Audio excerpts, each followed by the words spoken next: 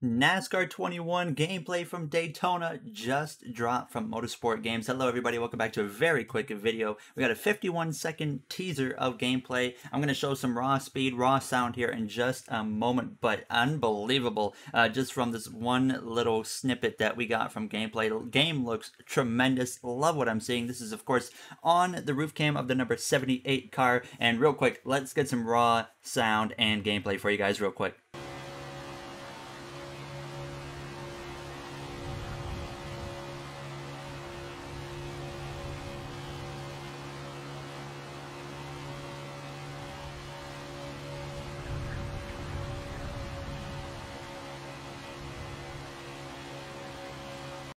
So you heard it right there, the engine sound pretty good actually. The graphics look great. Look at the lighting, it looks tremendous. One thing I'm noticing, obviously the roof cam is moving around a lot. That's kind of weird. I don't think that's going to be what it's like when you're on the actual gameplay, of course, with the camera moving around. But the cars seem to be able to move around quite a bit, and I was noticing that. I'll show it again.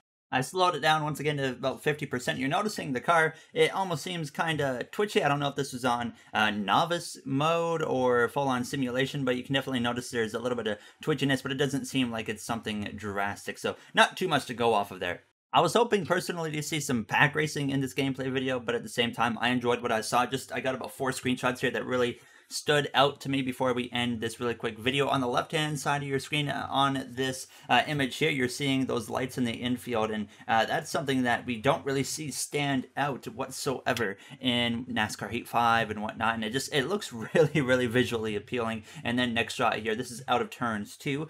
All the way from here, you can see the grandstand lights. You can see that scoreboard right there, as well as you got the Sunoco sign. They've done a tremendous job with the lighting in this game. This is something I've never really seen stand out in a NASCAR game quite like this. Another screenshot right here. This is through turn 3. Kevin Harvick, of course, in front this whole time in this video, but look at the sun out of turns 4. It's going down, obviously, but just how it affects the lighting on the track here on the surface through the center of 3 into turns 4. It looks so good. I am so impressed with what I'm seeing visually so far with NASCAR 21 Ignition. One more screenshot here before we end it. This is going down the front straightaway. The lights on top of the grandstands look so good. You can see it kind of shining down onto the car right there, and then on the left-hand side on the pit lane, you can see the big screen. You can see another scoreboard. I think that is in the far distance, but all the pit signs as well are very well lit. Love what I'm seeing so far from NASCAR 21 Ignition. If you guys enjoyed, you know what to do. Very quick video today. Just wanted to get this out to you as quick as I could,